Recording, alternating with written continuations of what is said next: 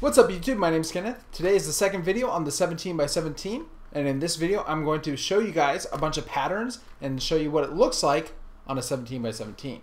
So anyway, let's get started. So here's what a checkerboard pattern looks like on the 17 by 17. It's pretty cool. It's probably the easiest pattern to make on a 17 by 17. So yeah.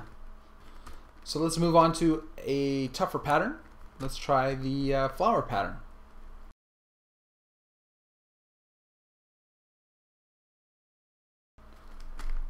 Okay, so here's the flower pattern. Looks pretty nice. So now I'm going to attempt a really hard one. I'm going to try to do the Superflip. Hopefully I don't screw up because I really want to show you guys the Superflip. Alright, here we go.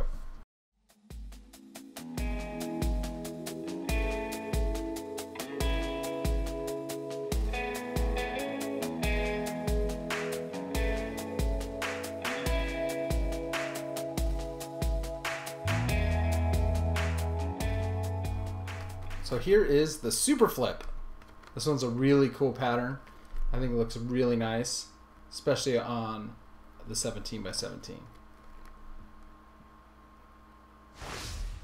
Okay, time to do the new pattern. This one is the Spiral Pattern by David Gilday, and no one has ever seen this one, I'm pretty sure. So I can't wait to debut it, I guess, on this beast. So hopefully I don't screw it up. Time to go.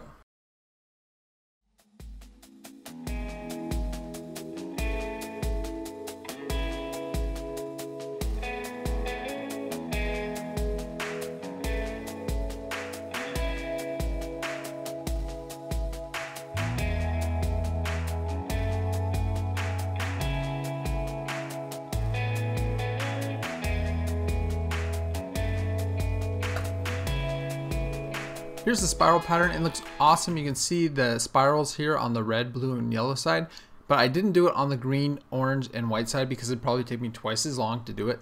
I only did it on these sides, but I really gotta thank David who showed me how to make this pattern. And if you guys don't know him, he's the guy who has the channel I Assemble, and he's made the Cube Stormer Lego robot. So that's how you guys might know him. But anyway, I think it's an awesome pattern and it looks great on the 17 by 17. Alright, it's time to do the cube in a cube on the 17 by 17. I believe this will be the first time it's ever done on such a big puzzle, and I'm really excited to give it a try. I hope I succeed, and if I don't, well, that's too bad. I'll have a scrambled cube. So yeah, let's give it a try. So while I was trying to make the cube in a cube pattern, I actually kind of screwed up right about here. Right there, yeah. I made a 4-layer cut, but I should have made a 5-layer cut. And when I finally noticed it, I tried to back out and get back to that same spot, and I actually made another mistake right here. And so now I've made 2 or 3 mistakes. And anyway, it made it so instead of taking like 30 minutes to make a cube in a cube 17 layers, I ended up having to first try to solve it into as far as I could, try to figure out how many pieces were broken, and finally I kind of gave up. And I pulled the memory card out of the camera and looked exactly the mistakes I made, and I made 3 mistakes. So then I went out back and tried to solve it like a 3x3 to put me back into that position where I made the mistakes and undo each one of those mistakes. And then finally I could solve it like a 3x3 back into kind of where I was at in the cube in a cube, making the cube in a cube. So right here. But little did I know, I didn't actually put that right, so the layers weren't lining up how I wanted them to. And so I had to back out again and back up, and then solve it like a 3x3 again, except this time I had to switch where the centers were so that the layers would line up how I wanted them to.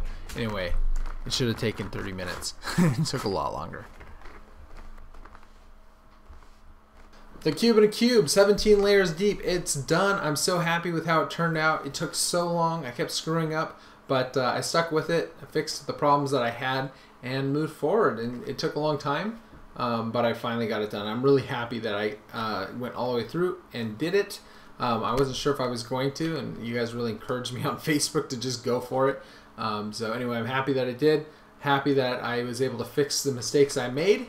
And I think it looks great. So let me know what your favorite pattern was that I did.